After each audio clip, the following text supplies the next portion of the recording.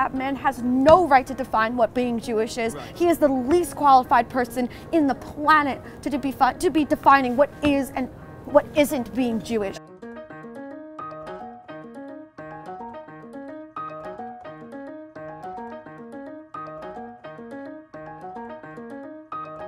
This executive order has nothing to do with safety of Jewish allies. It is solely meant to oppress Palestinian advocates and people who champion Palestinian human rights.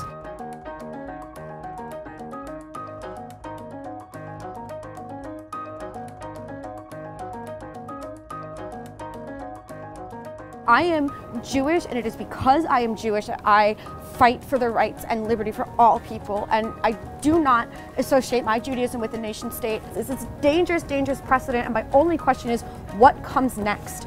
If we allow this to happen, what more will we allow to happen? How far can this go?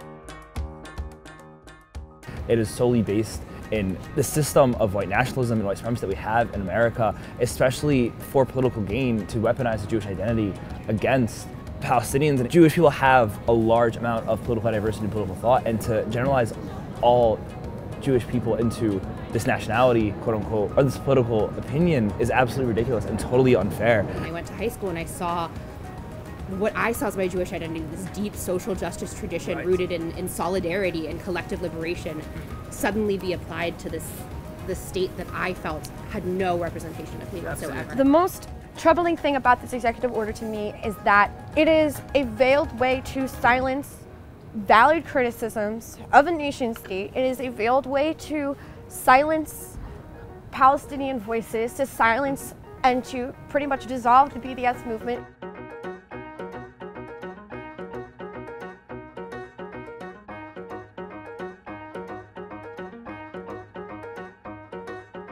My administration will never tolerate the suppression, persecution, or silencing of the Jewish people. We have also taken a firm stand against the so-called Divestment and Sanctions movement, or BDS. You know that very well. We forcefully condemn this anti-Semitic campaign against the State of Israel and its citizens.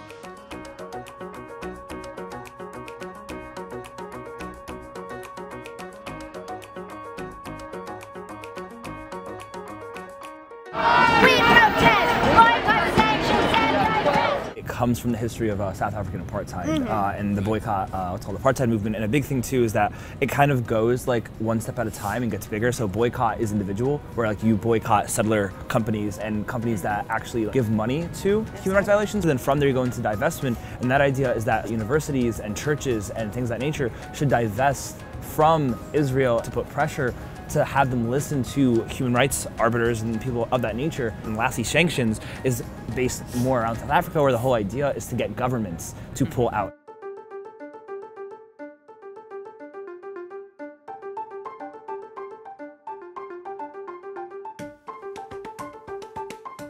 It is a way to try and institutionalize and then dissolve voices and groups like Jewish Voice for Peace and Students for Justice in Palestine. It's a way to try and financially punish universities who receive Pell Grants and try to institutionalize this definition of anti-Semitism and this definition of what it means to be Jewish. That does not protect Jewish students. If you want to protect Jewish students, give us more kosher options on campus. Give us a shul on campus.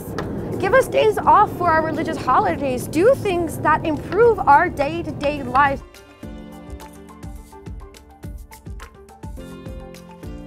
He recognized Jerusalem as the capital of Israel.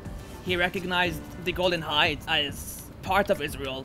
He reversed the decision that the settlements are illegal, and right now, as we're seeing, he wants to silence Palestinian Americans on campus. Our collective trauma from the Holocaust and just thousands of years of being persecuted has been weaponized against us, to the point where now we have to have Israel. We have to live there. You have to support Israel, because what's going to happen if there's another Holocaust? What's going to happen? Well, we're seeing what's happening. We're seeing people die at the border from lack of medical care.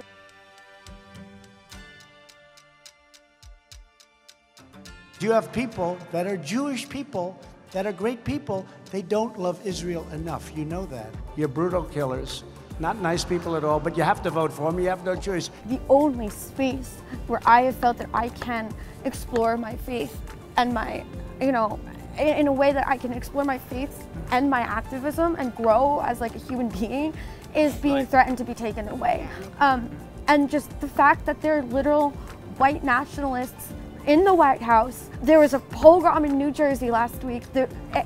Donald Trump gave his most anti-Semitic speech in his entire presidency, and yet he's being called a champion of Jewish rights. That man has no right to define what being Jewish is. Right. He is the least qualified person in the planet to be defining what is and what isn't being Jewish.